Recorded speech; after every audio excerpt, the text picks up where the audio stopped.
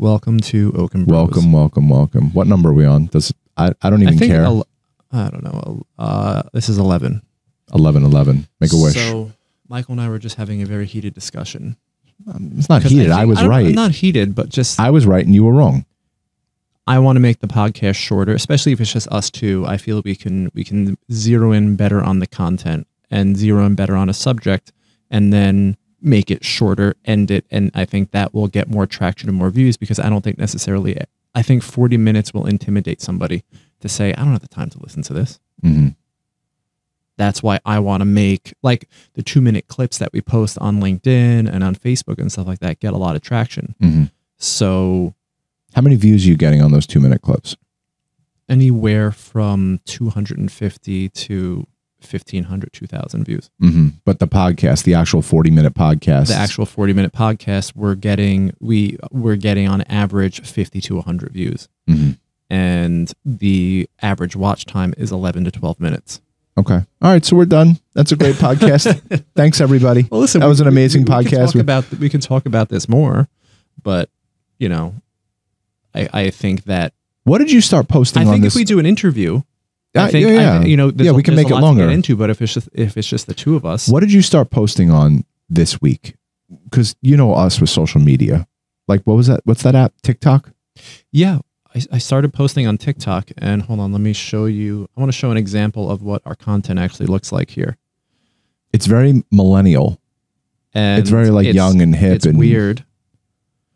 But we're trying to get in. It's for 5-year-olds. Alex, I won't say a 5-year-old, but like my son is 11 years old and he's obsessed with TikTok. Those are the future travel managers of tomorrow. Right. Those are the future production agents of tomorrow. Those are the future. But why not Snapchat? Like why TikTok? Why is TikTok is so big for you right now? I don't like Snapchat because the message expires. Okay. So I didn't know that. Yeah, the message expires and there's no lifespan. Okay. When now we started posting on TikTok and easily getting 500 views a video. Wow. Easily, and that's without trying. Right. So the reach on there goes very, very far. Gary Vee has been talking about TikTok now for a few months, and I've been watching. I have 5 posts on there. I watch the Shark Puppet on TikTok. Yeah, no, it's funny. I think Shark. I don't know who this guy is, but Harvey post Shark Puppet on TikTok.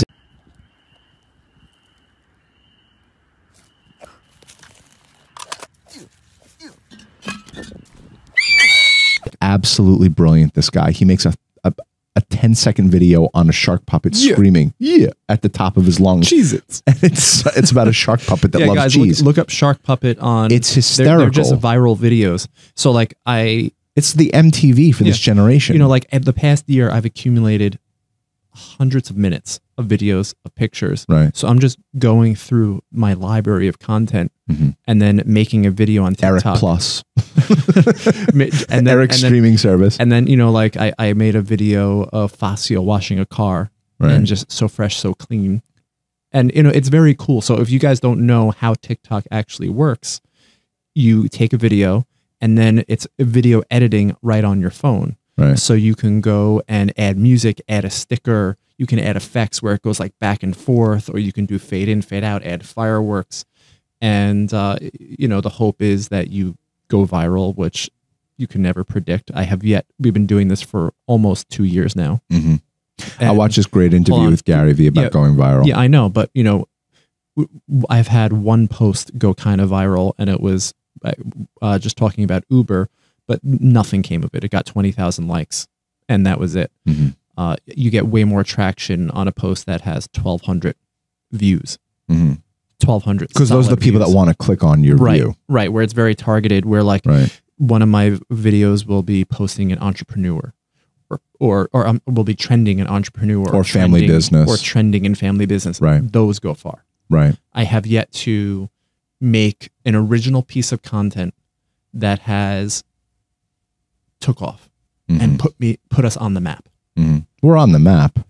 Well, you know, we're outside of our 8,000 or so followers on LinkedIn. Right.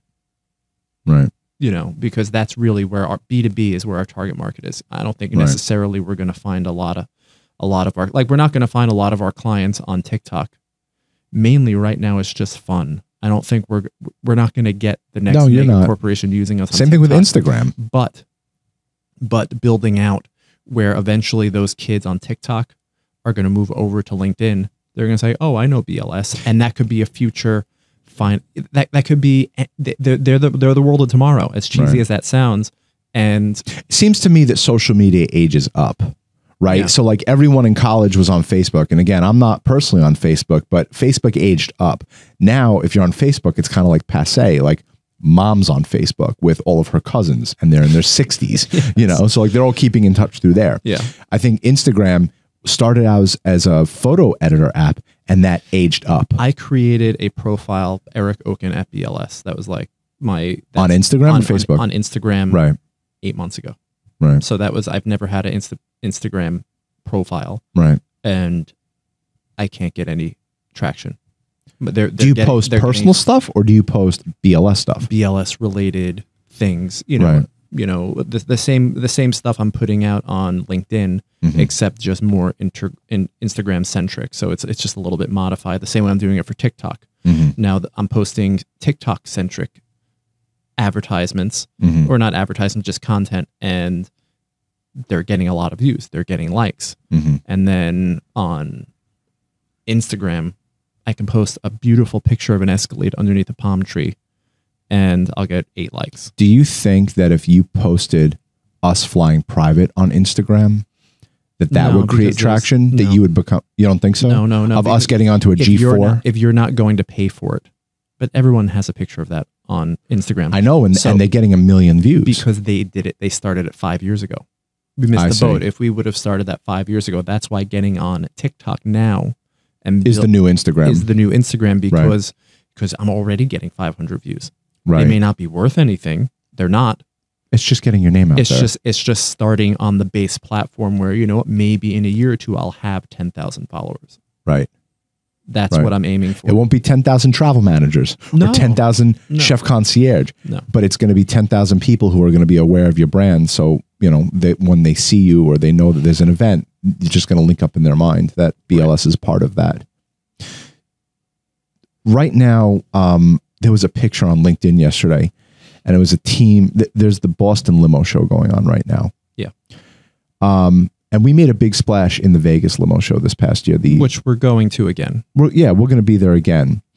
Do you feel that like conventions are worthy? I do. Why? I do. I think it's part of because we didn't. Mind you, I want to give a little history. We did not participate in many conventions. We went to a couple of them just to be like participants and everything. But this past year, we joined. It was the LCT show, and I think we're moving to doing the Chauffeur Driven or something in Vegas. The idea of going to these conventions was pretty off-putting. I think it's Dad didn't want to be part of it. Even mom too. I think that it goes in the same vein as posting content online. Well, that's what I'm trying to correlate it to. Yeah, I think that it's directly related, and I think that we were definitely wrong for not being involved back when we should have been getting involved. And it just puts faces to names. And you know, very rarely does someone say, "Okay, I'll book with you," or "Okay, I'll sign with you." Shout out to Tommy Boy. Best movie ever. You know, okay, I'll buy from you. That very rarely does that happen. But you go to a convention. It can though. It can. I want to preface that. No, it can. Right. But very rarely, you know, like you go to a convention and then you go to the next convention and then you go to the next convention and that person recognizes you and then they'll see some content on LinkedIn. And then they'll see you over here, and then you'll write them an email, and then chances are, in 2 years from the first time you started with them, Hang on 1 second. You can convert something. Hang on 1 second. A couple weeks ago, you and I went to the city. We went to Times Square, and we went to an office in Times Square. Yep. And we walked in, and like I think we're normal schmucks from Long Island. Like I think we went to a meeting, and we went to an account that we had that we're trying to get more to get more out of, and. I walked in and then Michael introduced himself and said, "Hey, I'm Eric." And he's like, "Yeah, I know you. I see all your stuff on LinkedIn all the time." Yeah. And that's not. And there was a little bit of starstruck in that. I don't know about that, but he was in awe of you. Can I have your autograph? He's gonna see this. I know. Teasing. No, but I think that if you're not posting, you're an idiot. Right. It's that simple. Right. If you're not going to post content, you're going to become irrelevant. You're going to become irrelevant, and it costs next to nothing. Just time. You know, we have ads running on LinkedIn. Oh, I didn't know that. Yeah. I have ads running on LinkedIn to specific markets that we're looking at, to job titles that we want to reach. Mm-hmm.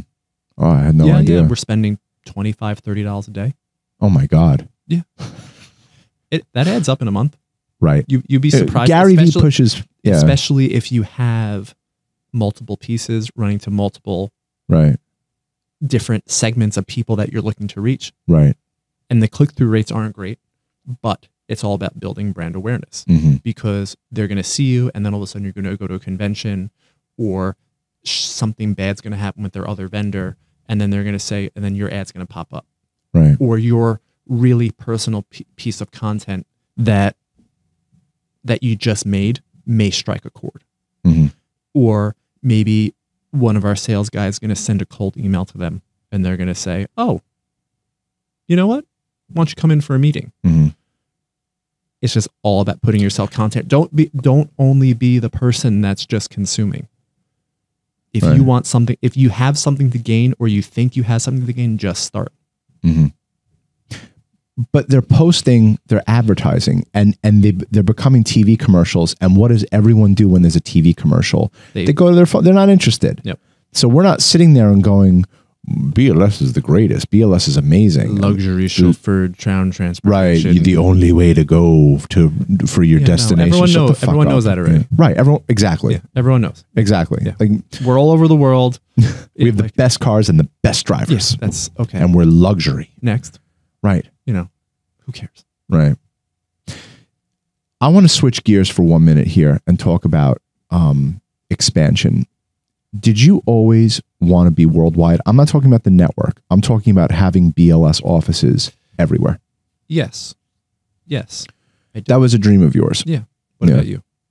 I mean, that was my everything. I remember going to tennis when I was in like 4th grade and just saying to Mom, you know, we have LA now, right? We opened up in LA, and you know, we were traveling there and things were just really blossoming. And I said, why don't we do, you know, Chicago, or why don't we do Miami or something? And I didn't realize, I keep forgetting about this, but Mom and Dad made every attempt at opening up in other cities. Yeah, they were trying to do Washington, D.C., we tried Orlando. We tried DC. Orlando was almost there. Yeah. Orlando was there, but it's the guy who we went in with just didn't work out. He had a glass table. Okay. He had a glass table. And for those Scarface fans out there, you know exactly what I'm talking about. We went into his house, he had a glass table, and he kept slicking his hair back. We just said, this is not for us. We were with him the entire week. Yeah. And then we were about to sign with this guy. I don't even remember his name, but he was funny as fuck. And we were going to open BLS of Orlando. That's when Disney and Universal at the beach club. Oh yeah. Yeah, that was great. And just, you know, we had the guy from San Francisco that we were trying to go with, and then we tried these licensing agreements. It just, we figured out a way to do it where it's not it's very easy to do for us. Right. We're not going to necessarily give away that secret sauce. Hell no. Hell no. But we have a way. Right. And the opening in Vegas put a really bad taste. That was our last flagship operation that we opened up. That put a very bad taste in Mom and Dad's mouth when we, you know, because Vegas was our Disneyland, right? Instead of going to Disney World growing up, we always wanted to go to Vegas. And when we had that opportunity, I remember Mom and Dad incorporated BLS Limousine Service of Nevada, Inc. in like 1998, thinking that one day we were going to open up in Vegas because we love that city so much. And then it was Oscar night. It was March 2002. I'll never forget this. I was sitting with Kevin in Queens, and that was our busiest night. Oscar night is one of our busiest nights of the year. And I was reading through this limousine magazine, LCT mag. It's a great magazine. Yeah, no, definitely. I just don't want to confuse, because I sometimes get confused between the magazines. But LCT mag, great people, great magazine. We took a lot of advice from that magazine, and I fanned to the back of the magazine and it said Nevada Limousine Service for sale. And I'm thinking, like, the first thing is, it's probably like Reno or Lake Tahoe. It's like, who the hell wants to be there? It was Admiral Limo. It was Admiral Limo. And I said to Kat, I first called Dad, because Dad was obsessed with Vegas, as we were too. I mean, I love that city in every capacity. And I called him. I said, Dad, I think there's a Nevada limousine service for sale. He says, call him up, see what you got. I called. It was a broker. The broker connected us to this guy, Chris Burtonshaw. Yeah. He was a pilot for Mandalay Bay Group. That was before they were bought out by MGM. And it was just the typical guys who went into the limo business because they thought it was easy. Right. And they didn't know what they were doing. Yeah. And I asked Kevin, I'm like, what do you think? Think we could do this? He's like, well, it depends on the price. And we bought the license in Vegas. 15-car license. 15-car license. And when you project something into the universe and you want it to come true, it always does come true, but it's sometimes never how you expect it to be. And to say, man, I'm opening a limousine service in Vegas. I'll never forget saying in 2002, you know, we're going to go to the Mirage, or we're going to have dinner, or we're going to go out with clients. And I had this whole fantasy about it. And I lived that entire fantasy there, but it was never what you thought it would be. That being a tourist, vacationing in Vegas, and being a business owner, in Vegas, two different sports. It's not even the same game. Yeah. It's two different sports. And I will never forget, big shout out to Charlie Horkey. Big shout out to our friend, our step uncle, Charlie Horkey. Charlie said, we met him at convention. We bought the license that year. We got approved unanimously by the NTA. But it was the TSA back then. And Charlie said, I've been here. I think he was there 15 years before us. You know, he knew what he was doing. Don't bring the New York and LA style. Don't bring the New York and LA style. And we walked away laughing, saying, oh, he just wants us to fail.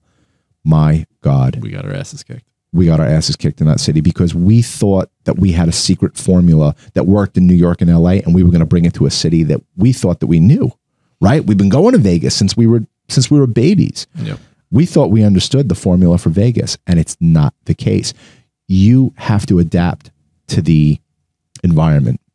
The environment is not going to adapt to you. And when you're going to go into a market and go, I'm going to change this, like we said to Vegas, there was a Penn and Teller billboard on the Strip. I think it still might be there. Vegas won't change us. Vegas won't change Penn and Teller. Right? Vegas won't change us. Vegas won't change us. Yep. Right. They're going to stay true to who they are. We stayed true to who we were, but we still had to adapt to what Vegas needed. That, you know, coming in, we're going to charge $60 an hour for a sedan plus with a 2-hour minimum. No, you're not. No, you're not. It doesn't work like that here. Yep. And that was an education that I wish I would have learned in school, as opposed to fucking geometry. A lot of things are changing in Vegas now. Well, I don't want to talk about the whole. I want to talk about that too. I want to lead into that. But how did it start though? I mean, we had a learning curve, right? In Vegas, you start the day with very little rides, right? That was in the heyday. You start the day with very little rides. You had some concierge rides. And at the rest of our company, 99.9% of the work is pre-booked. Right, and then you have the ASAPs, reserved vehicles. Right, and then you have the on-demand and ASAP rides, which you take care of. But in Vegas, you were starting the day with 30, 40 rides, whatever. You started with, your usual clients that book with you and whatnot. The hotels will call for prearranged rides. And then you put all the cars at your doors, and you have to be contracted with those properties. And the drivers would generate the revenue for you. And you'd end up the day with 500-600 rides. I remember. Not anymore, by the way. Not anymore. And I'll get to that. But the night of the Mayweather-Pacquiao fight, it was the weekend of the Mayweather-Pacquiao fight, which was the biggest fight in boxing history. It wasn't even a good fight. We did like 800 rides with 35 cars. Didn't farm out one car. You can't farm out in that city because everyone's so limited to what they can give you. In New York, we need a JFK done. It's an ASAP. Go farm it out. You can do what you have to do. It was just the cars were moving all day long. It didn't matter where the car dropped. They were picking up another ride. Right. I think the entire city was sold out, but with 35 cars with 800 rides, it was magnificent, and there was so much potential. That was the crescendo. That was the pinnacle. Uber opened up a year later. Yeah, Uber opened up and then just decimated the whole market, and then that leads into what's going on with Bell and ODS. They're selling to this company called Captive. Is that what they're called? Caption. I think Caption. I don't know, but they're selling to Bell, which was one of the largest there. Frias sold, so Frias no longer exists. He owned Desert Valley Cab and a bunch of other cab companies and Las Vegas Limos. Las Vegas Limos no longer exists. Captain Mobility. Spell that. Kaptyn. Yeah, and then Bell's an institution in Vegas. Not anymore. Yeah, no, they're not. Well, he didn't sell yet, but you know, things are definitely changing, and that is the Uber effect. I believe. Yeah, I believe it. To have this market, which was such on lockdown, you can't get Sheldon Adelson tried to open up a limousine service there, and he was stopped by the local companies there. You know, and there is pros and cons to having that type of I want to say like protection, to say like, you know, the outside companies can't come in. No, I don't think it is. I think there are pros and cons to it. There's a free market, and it should be a free market. Not in Las Vegas, bro. No. Well, listen, you know, increasingly it's becoming like that in other markets. Now, this used to be a very easy business to enter. Now it's getting very hard. Unless you Uber or Lyft. You could just open up and just say, not anymore. Screw you to regulations. Not anymore. Not anymore. Look what happened in New York, L.A. You know, right. That's a whole other topic to discuss. But well, the California is destroying the monster. York, you're not allowed to add any more cars to your fleet unless it's electric. Right. L.A. There's no more independent contractors. It's becoming a very hard business to enter into, and our prediction is that there is only going to be 2 or 3 regional players in each market. Right. Left. And what about global companies? I think there will be a few global companies. Right. Us being one. Without a doubt. And I think that there'll be regional players here and there. And the mom and pops and the smaller companies are just going to be sucking off the teat of all the regional players. Right. Because, you know, that... can a regional player become a global player? Yeah. Like, can a guy operating in... Just do what all the other global guys did, right? And you get there, right? Open up multiple offices. Yeah, it's not hard, right? But it takes a lot of work, right? You know, and you have to work for it. Yeah, but that's with anything, right? You know, every single like that I've gotten on LinkedIn was worked towards, right? You know, none of that was given to us, none of it, right? That I started LinkedIn. I created my LinkedIn profile 1.5 years, 2 years ago. When Dad passed. With nothing. Right. With nothing on there. Right. And now we have a podcast studio. Podcast studio. It is a studio. It is a studio. It's 22 minutes. I'm ending this thing. Are you really? Yeah, I think that was cool. That was nice. That was good. Yeah. I hope that Nick and Kelly liked that. We're under the 30-minute mark. Nick, Kelly, I'm trying. Listen, we're trying. No. You would keep going. I would love to talk. I could talk for hours. But this is awesome. Thanks for tuning in, guys. Thanks, everybody. Subscribe. Well, hold on. Hit the like button. Hit the like button. We got to say that. Hit the like button, subscribe, and share this with people who you think it would help. Yeah, absolutely. Thanks, everybody. Thanks, guys. Bye-bye. Bye-bye.